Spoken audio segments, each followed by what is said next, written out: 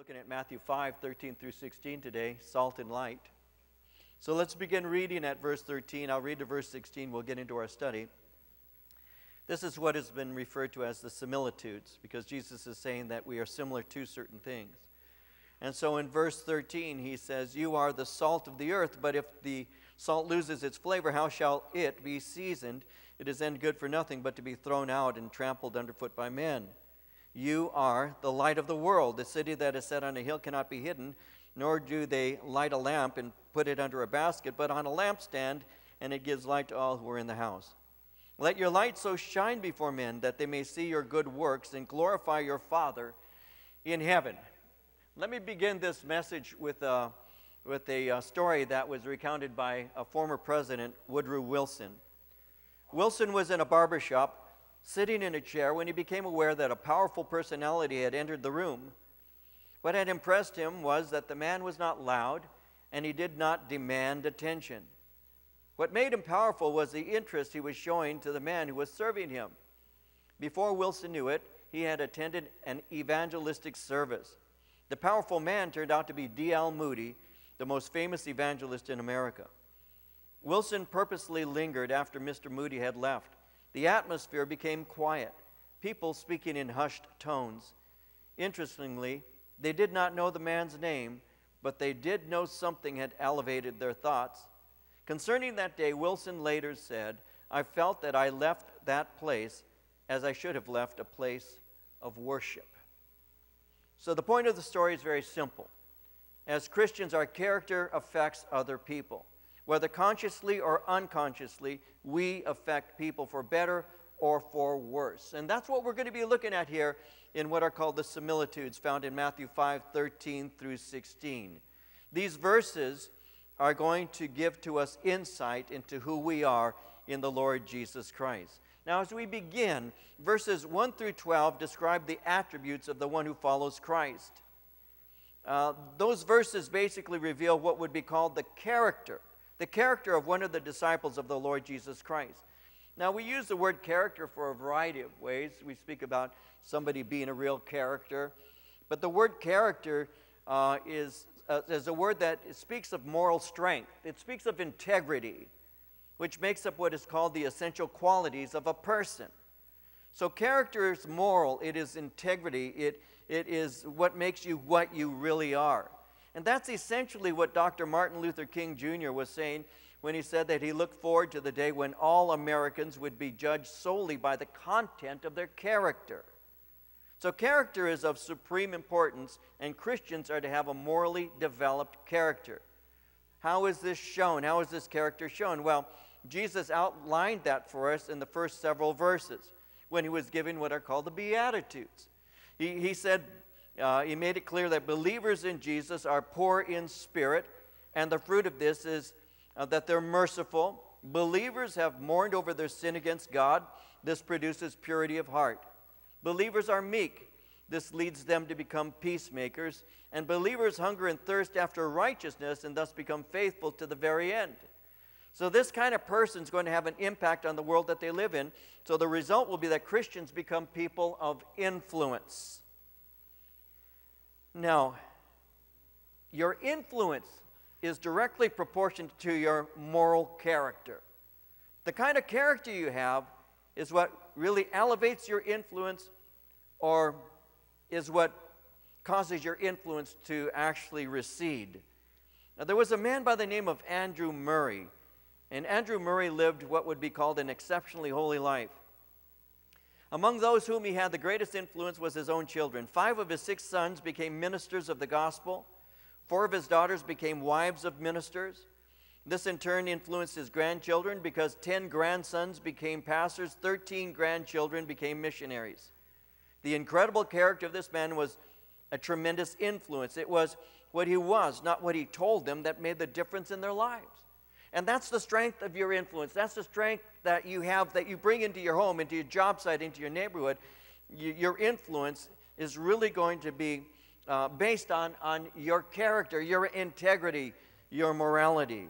We know that great numbers of people today live in what would be called an arrested character development. They reject the discipline of the Word of God, and thus they become their own moral authority. And Proverbs 30, 11, and 12 seems to speak of them, where it says, some people curse their father, do not thank their mother.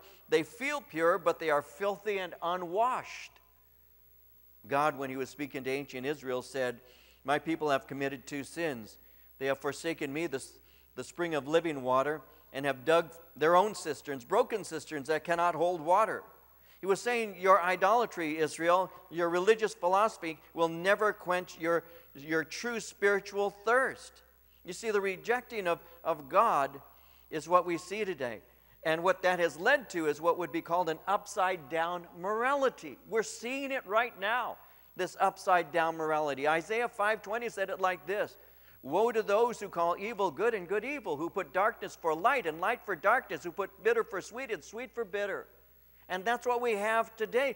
You see, we as believers, when we stand up and say, but this is what the Lord says, this is what God's Word says, we are called every name that you can imagine. Why? Because we are speaking out against the darkness, and the darkness doesn't always accept it.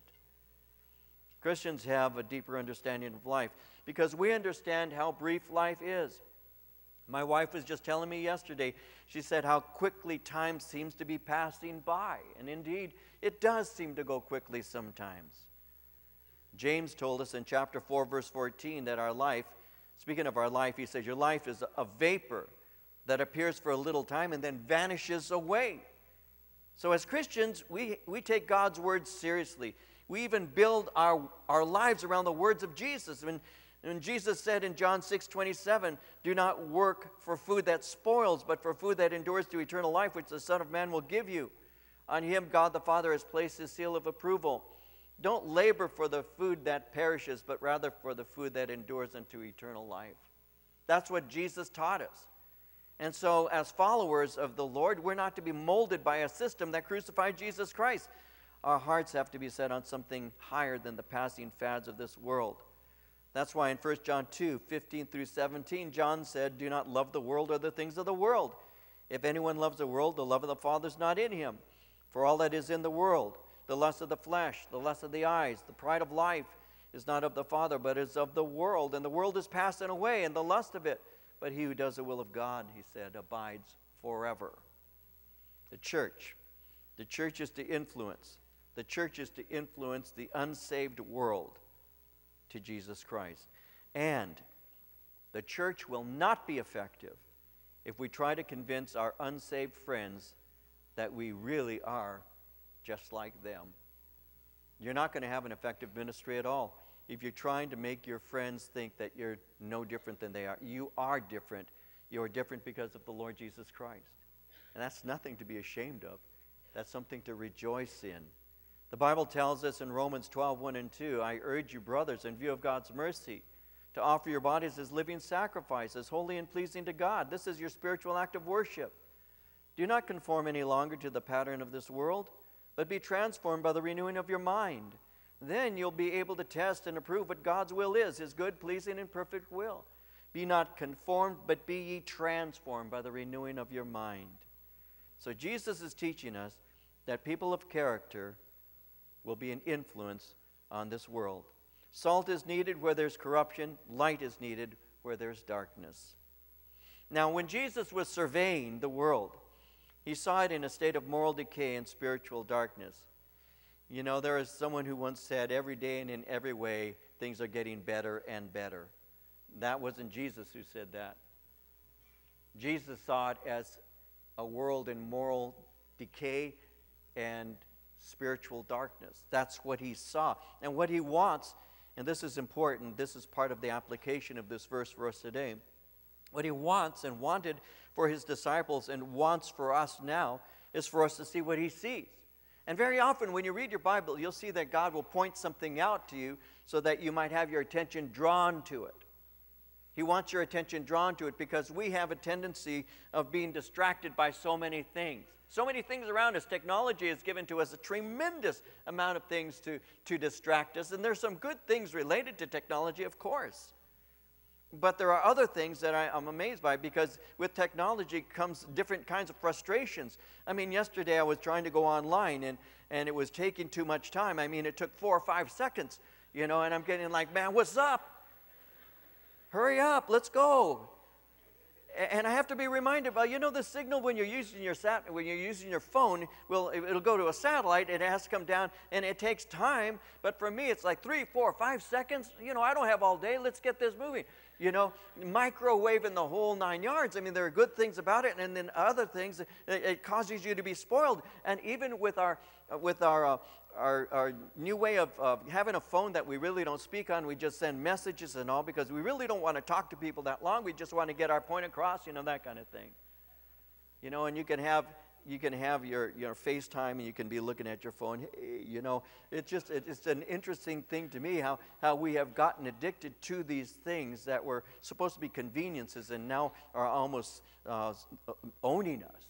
They own us in a variety of ways now, in ways that I would have never even thought about. These things were supposed to bring convenience to us, but they've depersonalized us. They've depersonalized us. Yesterday, Marie and I went out for breakfast, and she's seated across from me. She gets a text message. She takes the phone out of her purse, and she's looking at it, and she starts to put a response. And I look at her, and I take all her food off her plate. I look at her. It was good. And I say to her, why don't we spend time with each other? Is that some emergency that you have to respond to right now? Because have you seen how easy it is for us to immediately be distracted? Isn't it interesting that you can go for lunch, breakfast, or spend some time with somebody, and they put their phone on the table and event that somebody more important interrupts your conversation, they could go to them and not speak to you? And I use my phone all the time. I'm not knocking it. I'm trying to make a point. But isn't it interesting how we have depersonalized, thinking we've become more personal? We've depersonalized, thinking we've become more personal, when in reality, we're not spending time with people at all. What we're doing is just sending them messages from our mind to theirs, not really caring about what their mind has to say to us. It's just a convenience thing for us, isn't it? And that's what we've done. Salt has to have influence. And God wants us to actually permeate. We'll see that in just a moment. We need to be transformed and not conformed. And the world that we see today, we need to be reminded that it's in a state of decay. And the Lord Jesus Christ wants to illustrate for us so that we might see these things, because he wants us to see what he sees. You go into the Old Testament, Abraham is being spoken to by God, and God says to him, I want you to look at the stars, or I want you to count the grains of sand. It's not possible to do that. Of course it isn't. But the fact is, God wants him to know that he's going to bless him, and he's going to have offspring that are numerous like stars and like sand. So he uses the visible in order to communicate to somebody spiritual truth.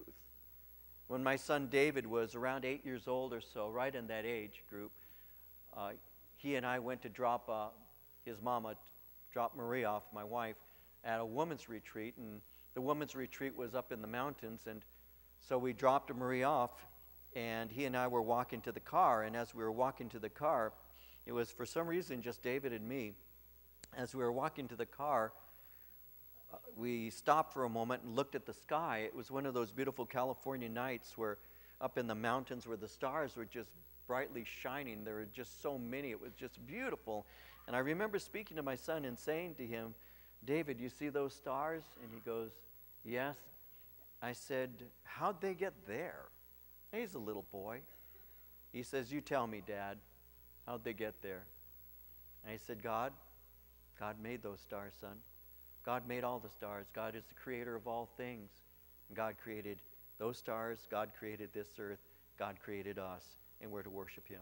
It was just a conversation that you have with an 8-year-old. It was one of those moments to teach the child something spiritual. You don't know if they connect or not. But a few years ago, my son gave to me as a birthday present a poster that had been framed. And it was a little boy in a baseball jacket, and it was just his silhouette. And you could see his little baseball hat with his father. His father was holding his hand, and the father had a baseball jacket and a baseball hat. And that's how I used to wear a ball cap and baseball jacket all the time when David was a little boy. And it said, train up a child in the way he should go, and when he is old, he will not depart from it. And David was telling me, I remember that lesson you gave me so long ago when I was a little boy about the creator of this universe. And that's how you do it. And Jesus would teach us to see by sometimes pointing out.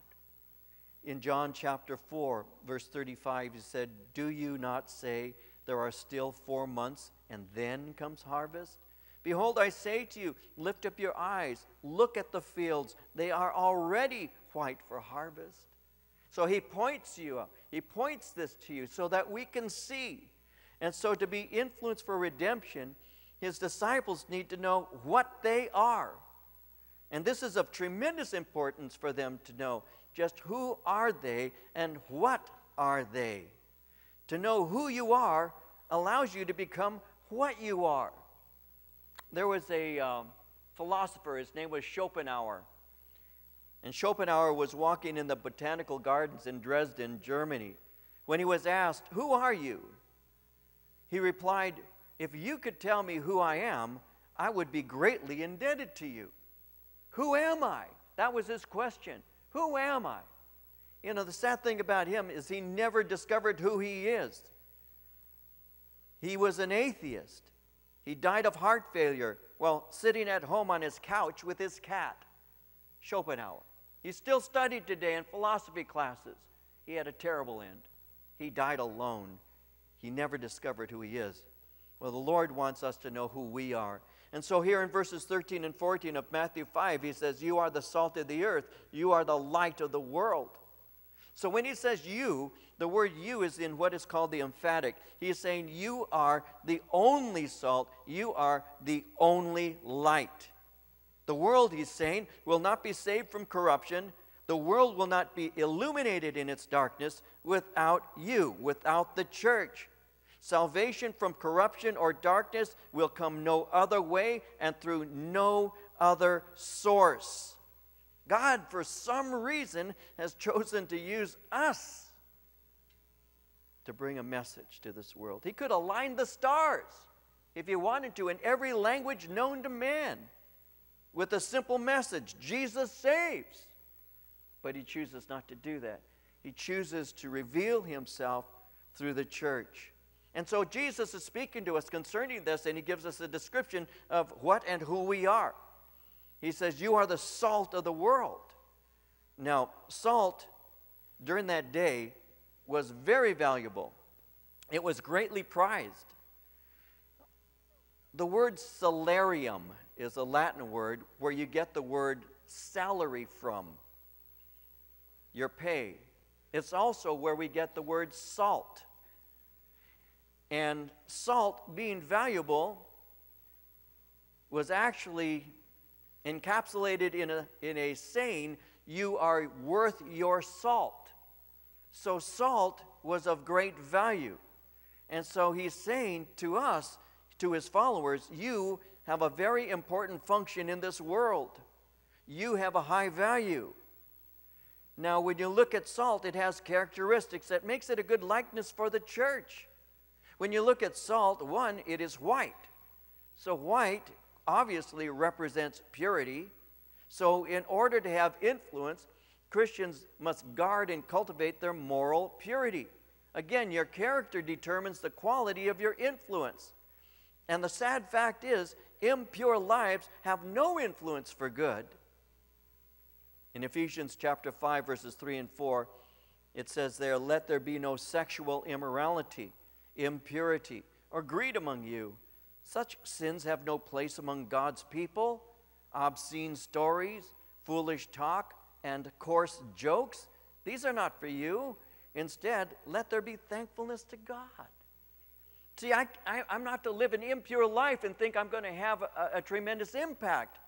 And some of you have friends, as I have had in the past, who you might be sharing with and you want to tell them about the Lord, and they're busy trying to get you to do something that you used to do before you got saved.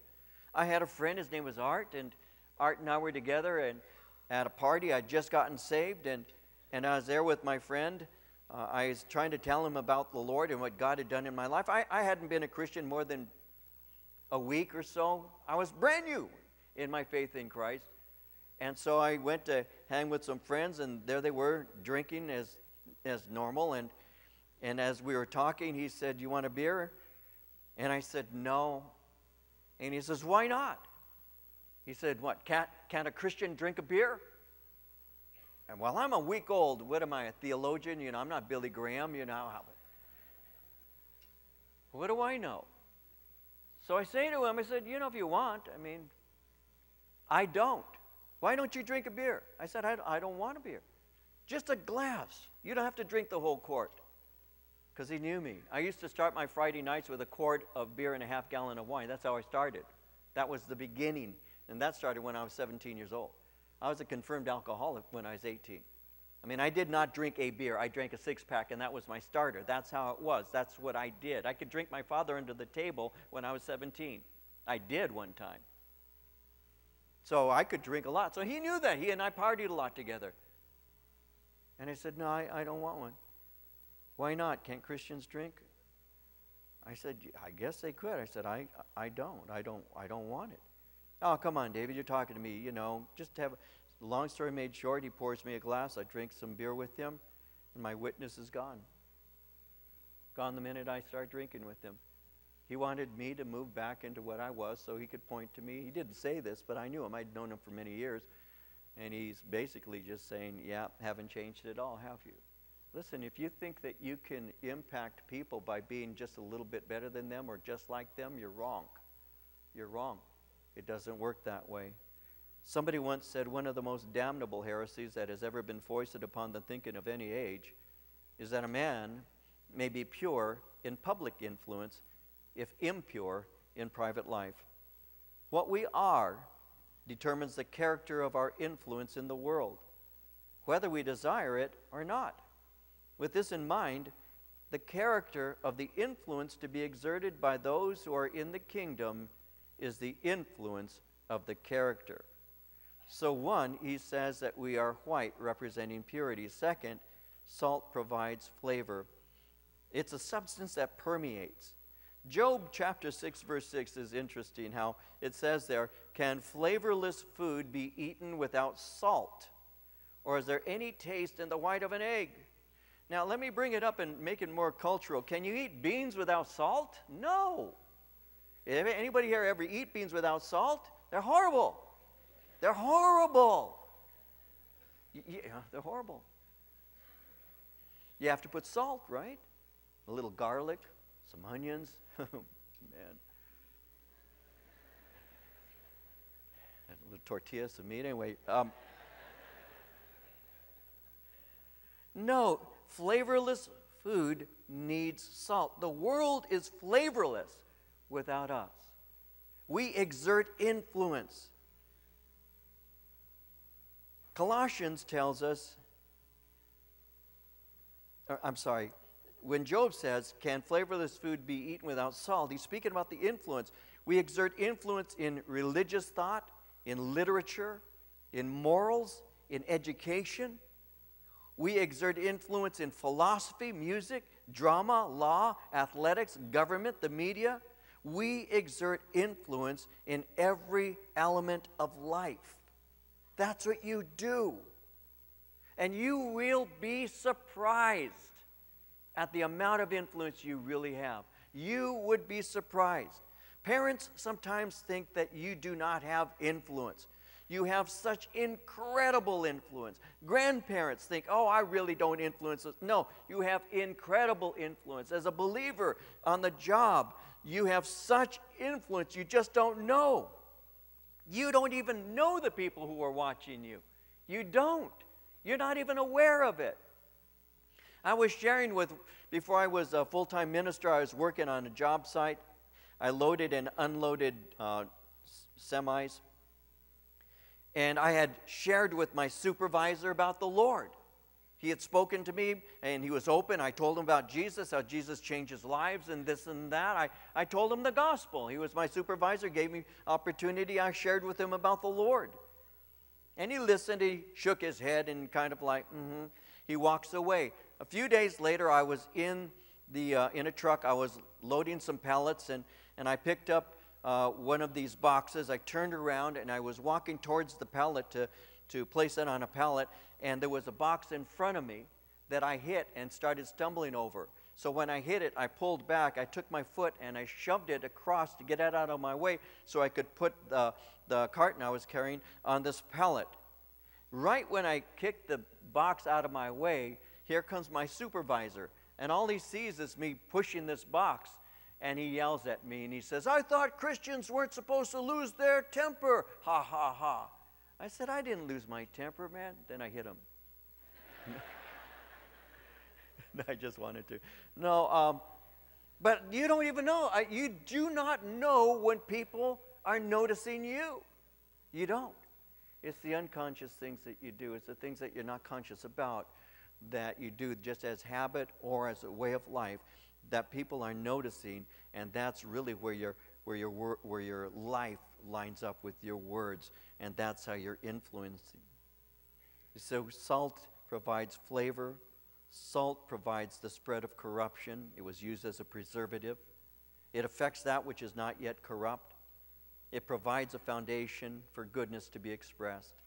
Like what it says in Colossians 4:6, "Let your speech always be with grace, seasoned with salt, that you may know how you ought to answer each one." So salt is a symbol of purity. It provides flavor. It prevents the spread of corruption. And in verse 13, Jesus said, "If the salt loses its flavor, how can the world be seasoned?" Salt that is contaminated and no longer useful, he says, is simply walked upon. So if you do not exert moral influence, you ultimately are disregarded and disrespected. Ephesians 4:1, Paul speaking there says, "As a prisoner for the Lord, then I urge you, live a life worthy of the calling you have received. Do not live in such a way that the world disrespects you." He says again in verse 14, "You are the light of the world. The city that is set on a hill cannot be hidden, nor do they light a lamp that is put under a basket, but on a lampstand, and it gives light to all who are in the house." Light is obvious. It's revealed by the quality of your life. It is seen from great distances. Where Jesus is speaking here, the Sermon on the Mount, more than likely is seating on a sloped area just north of the Sea of Galilee. Just directly north of him and a little to the west, there was a city that was on a hill. And if you're there at night and somebody has a lamp that's in the house and the window is open, no matter how far away that is, you're going to see the light shining. So Jesus could use that as an illustration. I was reading about just light and darkness and how far can I see a light and in the darkness. And one of the sites said, under impossibly ideal conditions, meaning that it's clear and completely dark, a match can be seen 50 miles away.